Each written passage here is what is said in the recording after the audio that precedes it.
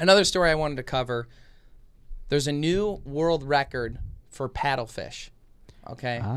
And we just paddlefish. Yeah, exactly. Yeah, it's ours. No, we just got back from Oklahoma recently, and we did a paddlefish trip where we went fishing for paddlefish, and it's an interesting species on so many levels. So we were near Miami, Oklahoma, and while we were there, yeah, I said it right too. They don't. You did. Right now, Chief Billy of the Wyandotte Nation there is a good friend of ours. You know, he's like, I'm proud of you, Kyle. You finally got it right. But the Wyandotte town that's there, the river that goes through the town there, we would actually catch paddlefish when we would go there. We'd stay with Chief Billy. They've got a casino there in Wyandotte. We'd hit the river and we'd go snagging for paddlefish, which basically any other type of thing that you could do, snagging would be massively illegal. So basically you're running giant treble hooks with dipsy divers, which makes the treble hooks go to the bottom, and you're attempting to drive over these giant fish, snags them, and then you reel them in. And barbless. Do you know what a paddlefish is? It's got a really long. Okay, yeah. Just making sure. A lot of people aren't quite sure crazy what they are. looking fish. Yeah, they are. Yeah, some people call them spoonbills. Right. Okay. Yeah, but the big old paddle on their face, and on the paddle is sensors that they can sense microorganisms, zooplankton in the water. And that's what they eat. So because they're filter feeders, you can't catch them like on bait. No matter how much you try, you're not going to get enough zooplankton on a hook. So you're not going to be able to catch them. So snagging is the season. And there in Miami, they have a paddlefish conservation organization there. So what happens is when you go out and catch your paddlefish, I think you're allowed 1 or 2 a year. I think it's 1. It could be 1. I know it's 1 or 2 a year, and then a lot of the season is closed to keeping. It's just catch and release only.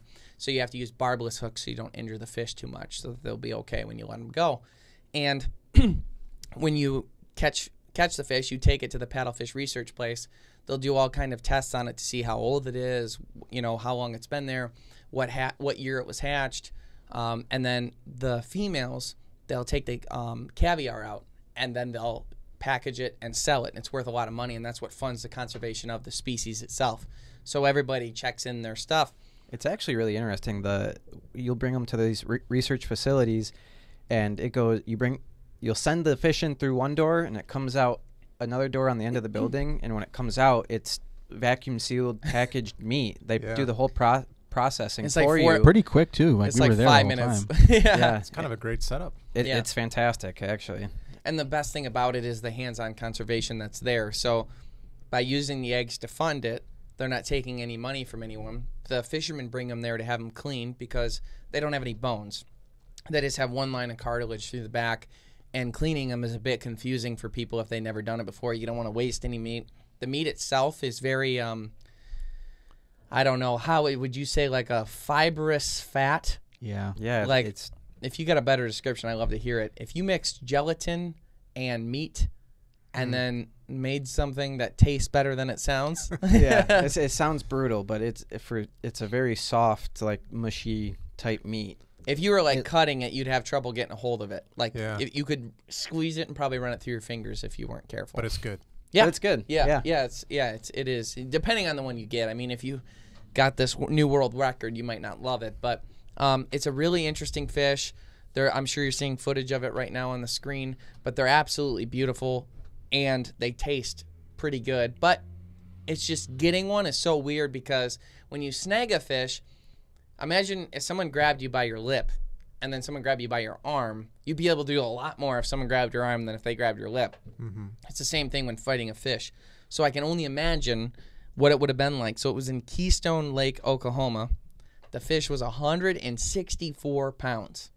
That's incredible. That's insane. That's a massive, massive fish. We've seen the beginning of that cycle when they're tiny. Yeah. You know, this big. Yeah, we held them in our hands like this at the research facility.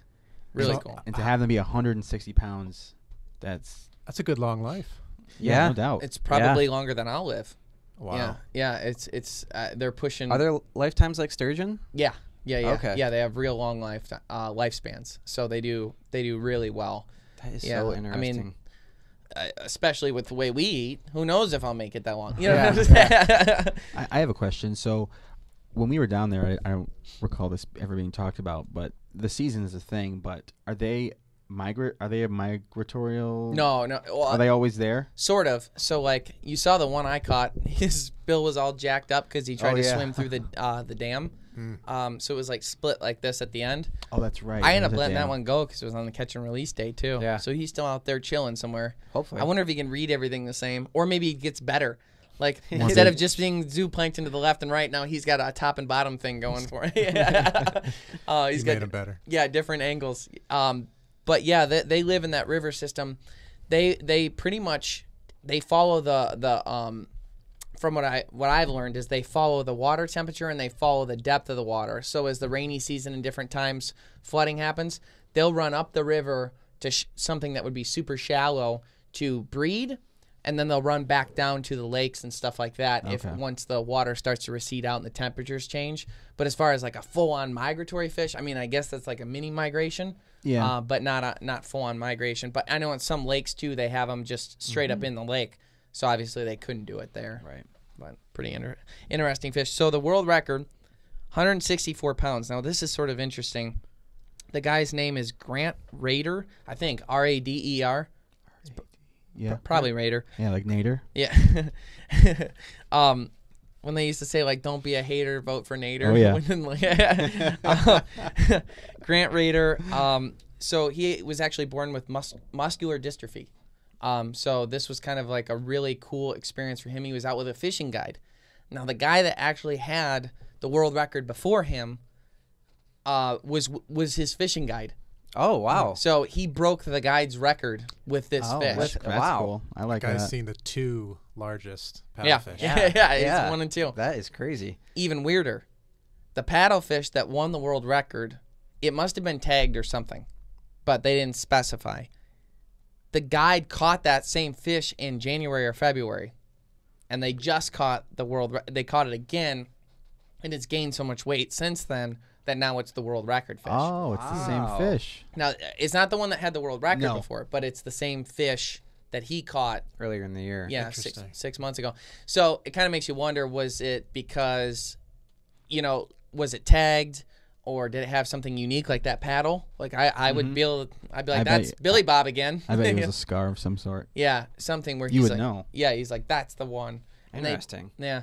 So new world record, and it's cool for that guy because just he got dealt a tough hand, and this is kind of a cool thing. So he's kind of a Yeah, he mini gets his mini name- celebrity in Oklahoma Yeah, right now. he gets his. Well, I mean, we're talking about it in Michigan now. I wonder, Yeah. I wonder if So- you get the record, you have to have some like world record representative come out and Oh, you got to have certify official weight, official scale. Yeah, it's got to all be done.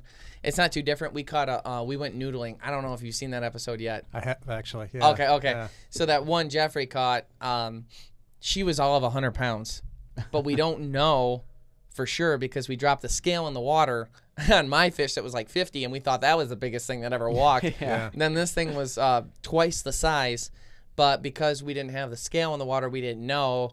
So in order to get her officially weighed, we'd have to keep her, but she was full of eggs, and that didn't feel like the right thing to do. So we let her go, and it kind of made it like AJ said in the episode too. He's like, it's kind of like folklore now, where it's like she's out there saying, the world, that catch state Big record may Bertha be one that, day. but you know what? I know there's a bigger one out there. It's just another fish story. Yeah, And exactly. thankfully, we had it filmed, so. Yeah. it lives on that way. So. Yeah. When you see that thing though, like when Jeff's holding it in the sizzle reel, you use the clip for that, and he's holding it like this, and he zoom out, and it's just this. It looks fake. It does. It's like, how is that a real thing? You know? Props to our prop manager. Yeah. Yeah. It looks fake. The detail in the paint job is Yep, so good yep. though. You got to be in pretty good shape to pull that off too, right? I mean, kind of the time you spend under the water. And then he's the not. It was a haul up wild that guy. huge fish. I mean, that thing's. We were all. It's- That was the last one of the day It's no too. joke. The guide we were with was talking about people getting their fingers broken and wrists snapped from these, because they'll do the alligator roll. Wow. They'll clamp down your hand and do that alligator roll. It's no joke, especially with a fish that's almost 100 pounds. Yeah. You got to be ready. Yeah, yeah.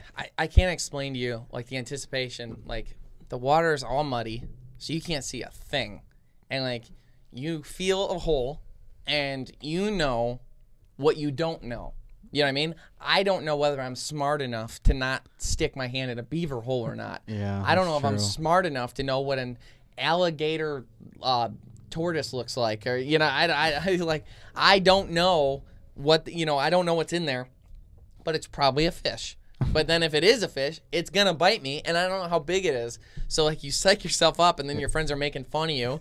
So you're like working yourself up, and you're like, okay, and then you dive down, and you reach, and you're like, everything in your body's like, you don't reach your hand into holes that you don't know what's in there, where you probably will get bit and you can't see. And you're like, here I go. And you're underwater. Holding your breath. Yeah. But if you come up without getting bit, you're gonna get made fun of. So it's like, what do you you're gonna get made fun really of. It's a high pressure situation. Yeah. So it was exciting. Is that something you'd be into? I would take a lot of peer pressure. Razzing. Yeah. There it is. The peer pressure That's the helps. key to it. You got to have your good buddies there so they know how to exactly turn your Oh, yeah, they push your know. buttons and Exactly. get you going down there. So you guys have done such a good job with making RAM good for outdoorsmen and women through different features and stuff like that. So with that, I know you don't have a ton of hunting and fishing experience, but what is it that you like to do in the outdoors? Our family, we like to go camping. So we do a lot of camping, which kind of opens the doors to a lot of what I call ad hoc trips, right? I mean, you can go for a hike or you can go fishing. Yeah. Especially here in Michigan, there's just a ton of places that you can drop a line and a lot of great state parks and things of that nature. So primarily that's kind of what our family leans towards. Nice. Now you've got 4 daughters. I do. Okay, so you're explaining to me that you're taking 5 women camping, and so you're packing them all in. Do you guys have a camper? Do you do the tents, or what do you do? Yeah, we broke down a few years ago, got the camper. Okay. Nice. That makes it a lot easier. It does. Acknowledgement to having the girls and making life a little bit easier. Sure. Where do you like to go in Michigan?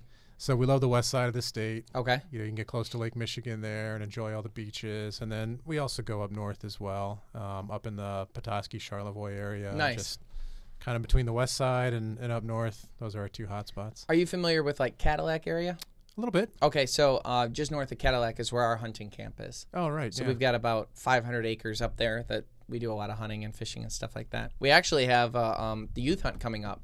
So if you or your daughters, if you want to get one of your daughters out to do a youth hunt or something like that, you guys are welcome to come up. It's, I If think, they're into that sort of thing. yeah, if they'd be interested. I know it seems like though that the female demographic in hunting is the fastest growing demographic in the outdoor Which is industry. really interesting. Yeah. Your sister, I mean, look at your sister. That's true. You She know? started from young, but she also grew up in it. Like, Sure. that's just a thing our family did. So it's easier for her.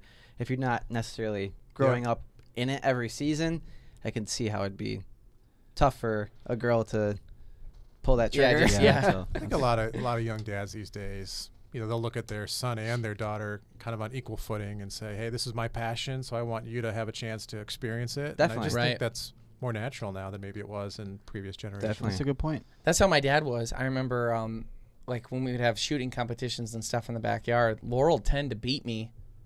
She was 3 years older, but she tended to beat me with the rifle shooting. Really? But from the early age, I smoked my dad. Anyone who wanted it was getting it with archery. That was like my thing. Huh. So I just was always better with it, which is weird because I really am more of a shotgun hunter in general. But it's just Right. kind of how it worked out. Do you spend any time up in the UP? No. No. Mm-mm. It's a long drive, especially with a camper. Yeah. You're like just as close to West Virginia as you are the UP from where Yeah. we're sitting. It's so wild to think that's still part of Michigan. Right. It shows how big this state is and how much opportunity there is. So. Yeah. Property values are interesting. If you want to buy like 400 acres for 40 grand, you can. Yeah, right. Yeah, it's beautiful up there. If there was more opportunity there, I would love to live there, minus the snow. It's unspoiled. Yeah. Yeah, That's yeah, it. definitely. Still is. Perfect word Untouched. for it. Yeah. So